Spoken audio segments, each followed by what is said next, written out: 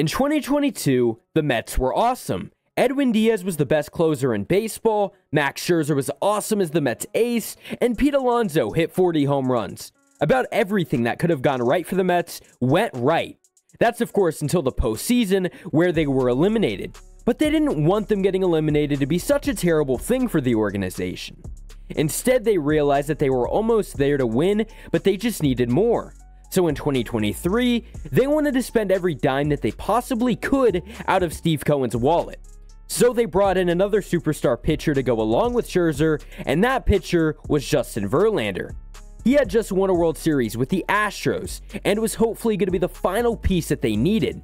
As great as this was for them, they still made several other moves, like Japanese pitcher Kodai Senga joining the rotation, and to go along with a brand new bullpen. This team was going to go far in 2023, is at least what most people thought. But then, things just started to go the wrong way for New York.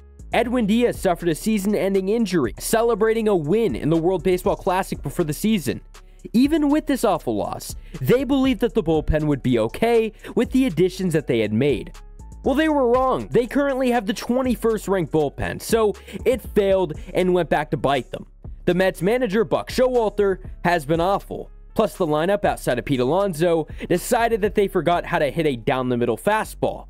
This resulted in Max Scherzer and Justin Verlander being dealt at the trade deadline, something that simply no one could have ever predicted before the season began. Owner Steve Cohen and the rest of the Mets front office has embraced this rebuild that has started, even telling Max Scherzer that they don't plan on being competitive until around 2025 to 2026. So it's clear, their plan is to build a great farm system and get great doing that, which is risky, I will say, but I think it could work. It's a lot better than their last plan of just buying every player in free agency that they could possibly want. And with that being said, the Mets are on the verge of trading another superstar in this upcoming offseason. And not just one, maybe multiple. Recently, there was a report that came out saying that the Mets are going to be trading the top guy in their lineup, one of the best sluggers in the league, and Pete Alonso. Ultimately, I expected it would be coming soon. They've absolutely failed at extending Alonso, and his contract's about to expire. His time in Queens will be over very soon. The guy who hit 40 home runs in 2022, and currently in 2023 has 39 home runs, is going to be gone. Which, hear me out, I fully understand that you're embracing a rebuild, but this man should have and should be extended, whether they were going to be competitive or not. He's the man to build around.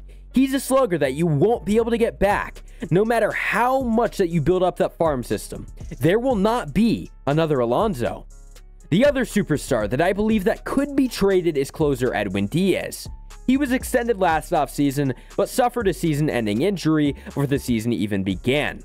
Therefore, his value in the trade market is pretty much diminished, regardless of what he showed in 2022. The injury hurts his stock bad.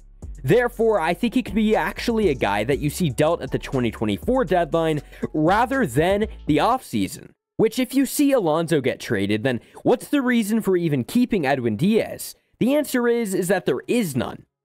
The Mets farm system is actually currently ranked at number 11 by MLB Pipeline. I believe if you did trade Alonso and Diaz, your farms are going to be jumping up into the top 5. That's the best thing that the Mets have going for them. Now, what's your thought on Alonso likely being traded, or maybe even Edwin Diaz being traded in the future? I really think that this is a super interesting discussion based on the state of the Mets right now. Anyways, I hope you guys enjoyed. Subscribe if you haven't already, and peace out.